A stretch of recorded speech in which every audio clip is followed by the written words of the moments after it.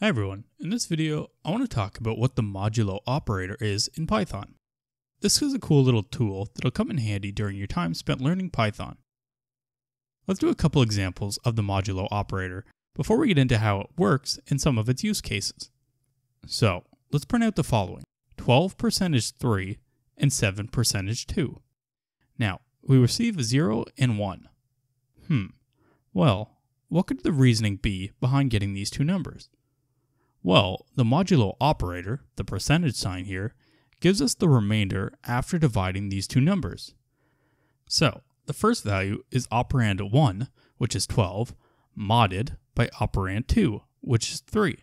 And 3 goes into 12 exactly 4 times. So, there will be no remainder there. However, in our second case, operand 1, 7, will go into operand 2 3 times, and we will have 1 left over. That is really all the modulo operator does. It takes your second number, the one after the percentage sign, and sees how many times it can fit into the first number. And then it'll take the amount remaining and print that to you. The amount of times that the second number can fit into the first number really doesn't mean anything. For example, 21 modulo 2 will give us the exact same thing as 17 modulo 2. Some common things that we can use this modulo operator for is even and odd numbering. So we could basically take any number to a modular 2 and see if we get a 0 or a 1. A 0, since it goes a certain amount into 2, with no remainder, will return a 0, whereas an odd number will always return a 1. As you can see here, we will be returned an even or an odd print statement depending on if our number variable is an even or an odd number. Another really cool thing that we can do with the modulo operator is to convert units. So, let's say we are writing a program and we have time in seconds, and we need to convert it to hours, minutes, and seconds. Well, first, let's create a variable called time.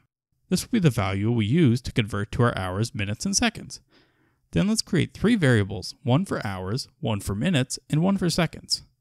For hours, we want the nearest integer value, so we put int brackets, time divided by 3600 seconds in an hour. Now, we do the same thing for minutes, except using 60 minutes, and then we add a modulo and an operand of 60.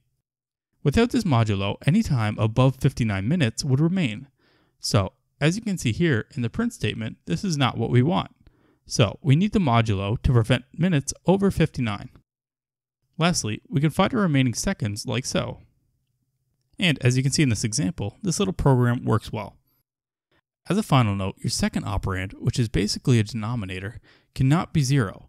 As you can see here, it will return an error called a zeroDivisionError. And that is just simply telling us that we cannot have our second operand as a 0. Thank you for checking out this video, and I hope it helped your understanding of the modulo operator in Python. If you enjoyed, please like and subscribe to support the channel.